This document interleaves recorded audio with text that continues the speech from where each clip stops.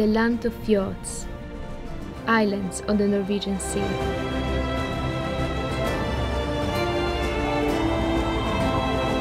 The greenest mountains and most cinematic hikes.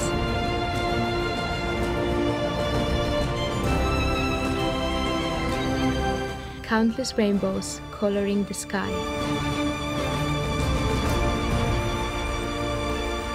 The place of escape from civilization. The only detectable sound is your own heartbeat.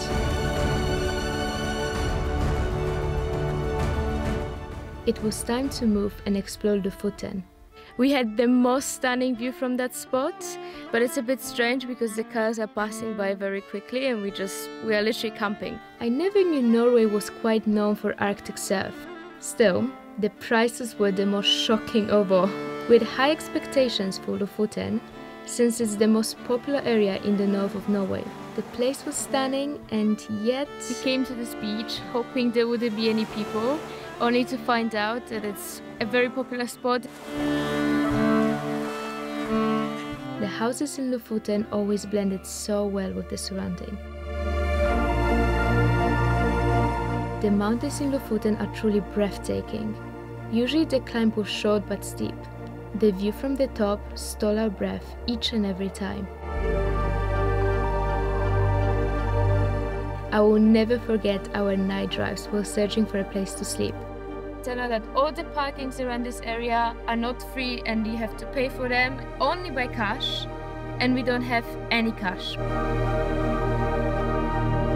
All the beaches in Norway are surrounded by mountains, and when it's cold, by fog. This creates a very dreamy scenery. The sound of seagulls broke us out of the quiet haze that we were in all morning. The weather forecast, apparently it's not raining, but in real life it is raining. So you never know what's going to happen. You have to be prepared for everything and have clothes for literally every occasion. Besides animals like bears and wolves, you can meet cats during your hikes in Norway. The weather conditions were yet again unforgiving. Rainy, foggy, and above all, windy. After around 2 kilometers, we reached this beach. It was spectacular from above, and even more when you went down. I don't think the weather conditions ever allow you to swim there and not be cold. After all, the Arctic Circle is far from offering you warm weather. Some may think that the sun is necessary to enjoy the view. In Norway, it's not the case. The mountains always look breathtaking. The same day, we rented a small cabin in Hemnøy. When we saw the view from the window, we stopped in our tracks. Kasia obviously had to end up being attacked by a drone before our dinner. Yesterday I was literally sitting on a rock and I was just like, this is too much, we have to warm up. We rented this small wooden cabin, but only for one night. It was a bit more on the pricey side. Obviously you mostly pay for the view. Next day the clouds were covering the sky all morning. The red houses contrasted with the darkness that surrounded us.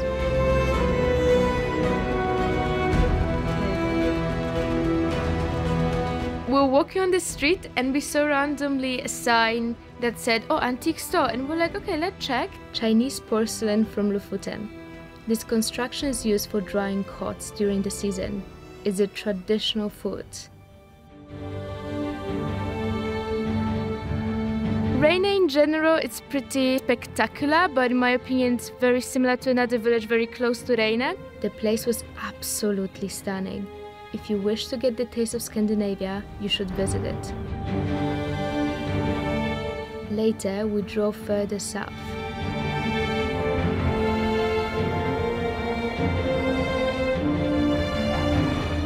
Unfortunately, the path was not well prepared and we were drowning in mud. Yet hiking next to the fjord, surrounded by clouds and thick fog, felt so serene. The one singular house in the middle of nowhere sparked our curiosity. The entire hike felt like out of this world. the murky atmosphere and challenges that we encountered felt surreal. It was time to leave Å and go to Vaeroy. The ferry from Å to Vaeroy is free, and it only took around 2 hours. There are only 700 citizens and there's only one parking lot, so if you want to stay there, you have fresh water, you have toilets. Yeah, there are no real campings on this island because it's that small. The next day in Vaeroy, we went on a hike.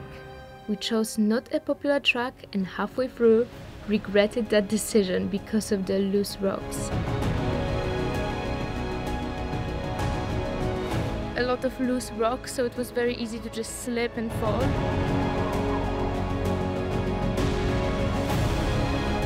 The day was yet again foggy and the mist was lightly caressing our faces while we were at the top. From time to time we could see the entire island peeking from behind the clouds. The entire landscape was dreamlike. It all looked peaceful and quiet.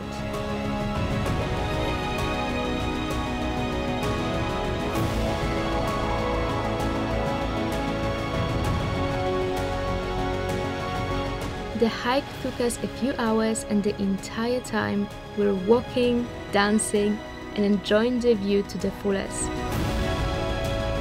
I can totally understand why people love Vaeroy so much. It is so different from other places in Lofoten. The roughness of the nature there is spectacular.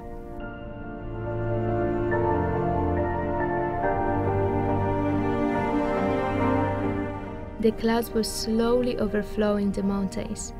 It was getting slightly darker, but here and there, the sun enlightened our road along the coast.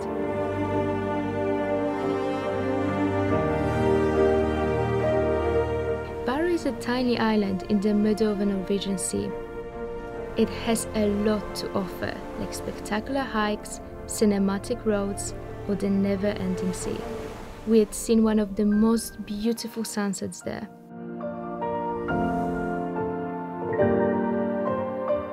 Next day's hike allowed us to see the blue hint of the water and the town below us. All the hikes in Vaeroy are short and relatively easy. The view is absolutely fantastic on this side, but on this side, not so much anymore. From the top you can see the entire island surrounded by water. The wind was always very strong. That caused the clouds to constantly fluctuate. The most popular part of this island was located right next to the military area. From the rock we could see the steep mountains below us, wide beaches and crystal clear sea. I had never seen mountains so steep and sharp around the edges. From time to time they completely covered our view, but when the sky finally cleared, the view was simply unbeatable. We call those sunspots on the sea Stairway to Heaven. In the 90s they had an airport and currently we sleep on that airport. There was a huge disaster, like an airplane just crashed because of the very strong wind.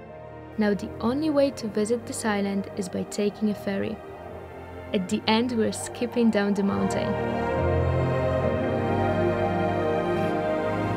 For 3 days we could cook with a view this breathtaking. The sun was painting the sky purple and pink. The entire area was slightly highlighted by it.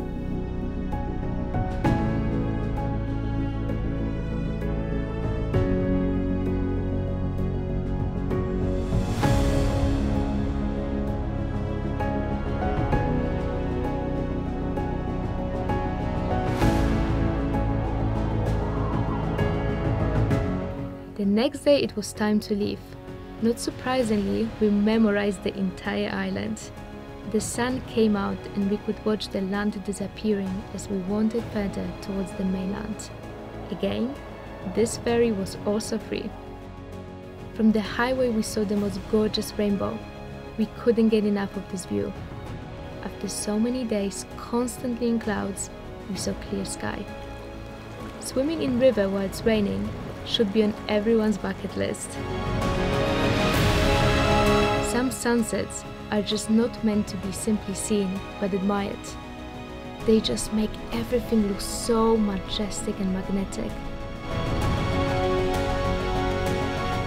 surface of the water reflecting pink and orange colors. Even the road looked like it was painted by the sunset. We went to this national park. Small streams were crossing with our path. One may say that only the destination matters, but at the end of the day, the hike was equally as stunning as the endpoint. After a short hike, we reached the highest waterfall in Norway. The water in the lake was crystal clear, sunlightly reflecting its surface. During this trip, many times we couldn't believe our sight. This was one of these moments.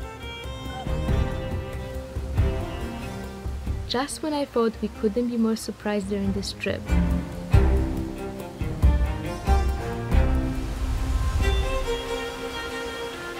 the pure power of the flowing water was overwhelming. The sun was setting and the air turned moist.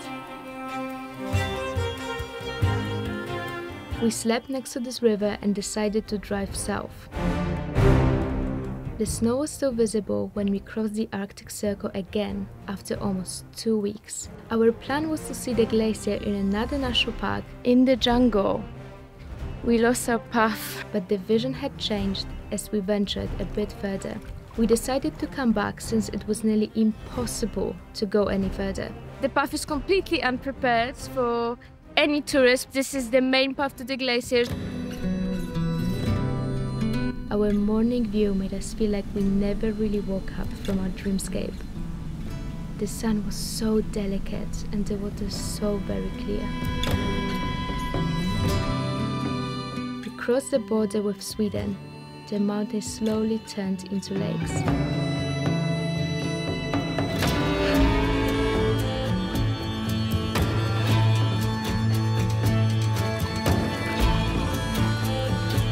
We decided to sleep there and start a bonfire, and later, at night, swim in the freezing cold lake.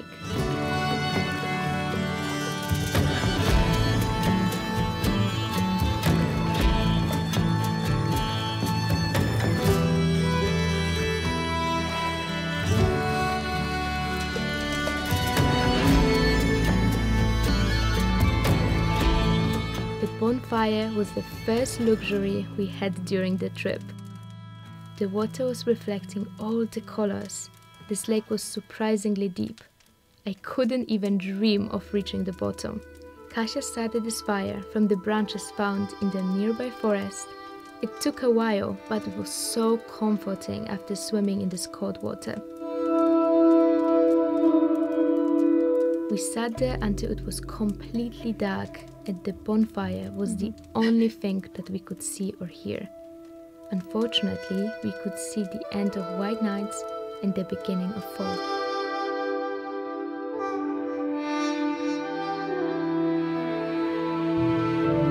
Camping inside that house was not allowed, but obviously you can just go and enjoy the fire. National parks in Sweden always have places for making a bonfire. Although Sweden is way flatter than Norway, we still enjoyed our short hike. Jumping over puddles of water was the theme of this trip. The path in the forest had led us to nowhere, and the full moon brightened our night. On our last day in Scandinavia, we visited this waterfall.